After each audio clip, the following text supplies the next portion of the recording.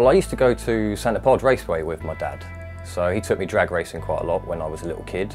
And just the noise, the smell, the sound of those drag engines racing up the strip, I think that really got to me, and that put a passion for cars and going fast and speed. He always had nice cars. He had a Triumph TR5 when he was young, and this classic 1951 Ford Pilot, which he's passed on to me now, a very unique car.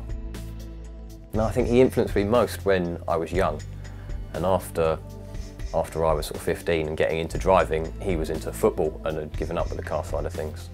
It's pretty much just me and my dad. Yeah, there's not really many petrol heads in my family. I am the car nut out of everyone. Everybody says they love cars, but very few people remortgage their home to buy their dream car. My first car was a Fiesta, not very unique. After the Fiesta, I got a Mark IV Golf. I had the V6 4Motion, and then I modified that fully. So that had lowered full coilovers from Coney, 18-inch Porsche replica wheels, Porsche brakes, full decat exhaust system from Miltech, induction kit, ECU remat, and then the usual little bits and pieces here and there, carbon fibre trim, tinted windows, sound system stuff. I've always loved the Nissan GT-R. I loved the R32 when I first saw it. I loved the R33, the R34. I think that was really my dream car, was the R34. And then when I saw the R35, I thought that's it. That's the new reincarnation, the best version of it. A lot of people don't know what it is. They're surprised I've spent so much money on a Nissan. And I get the old boys like to call it a Daihatsu. So you don't really need a car in London. You know, I drive it like a Fiesta to the shops. It goes to Morrison's, Waitrose, I go to supermarkets, I go over speed bumps in it. I drive around like a granny most of the time in it. It's only once you get out into the countryside or onto a big main road can you really give it some. And I really need to push it to its limits only on the track. I only really drive it fast in a straight line at the moment on the roads. The car can do more than I can do, and I'm very aware of that. It's like a game of top trumps for GT-R. You know, it's got the 2 turbos, it's got the 4 exhausts, it's got the 20-inch alloys, it's got the 550 PS 545 horsepower, it's got the 460 torque, it's got all the things that tick all the right boxes. It's only got 2 doors, it's only really got 2 seats. The steering is very, very direct. You know, the tyres are wide, you feel everything through the road. The weight is all kind of inboard so that it feels agile.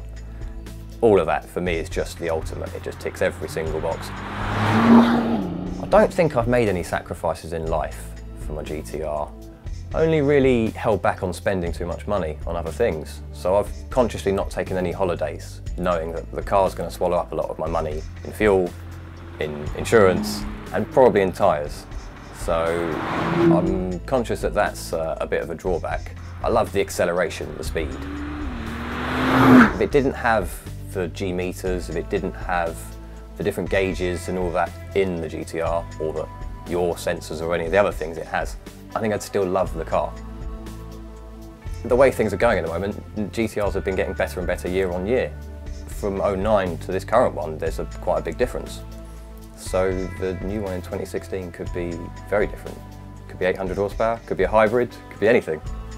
So I'd wait and see what that is before I made a decision on whether I'll keep the one I've got or upgrade in the future.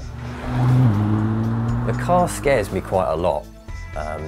When it starts stepping out on you, it's a little bit frightening, but I've got faith in it, and it's a very well balanced car, so it's quite predictable and quite easy to control. So when it does get out of hand, it's easy to bring it back. I will be tempted to modify the GT-R, but at the moment 550 is enough for me. I can't imagine what it's like with 1,000. I do hear of people with 700, 800, and they've all recommended it to me. Maybe one day I'll get there, but at the moment 550's plenty.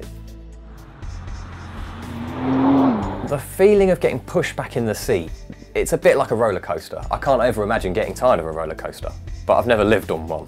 I'm not going to live in my GT-R, I'll be driving it every day, so once a day is plenty, and I think that feeling is very addictive.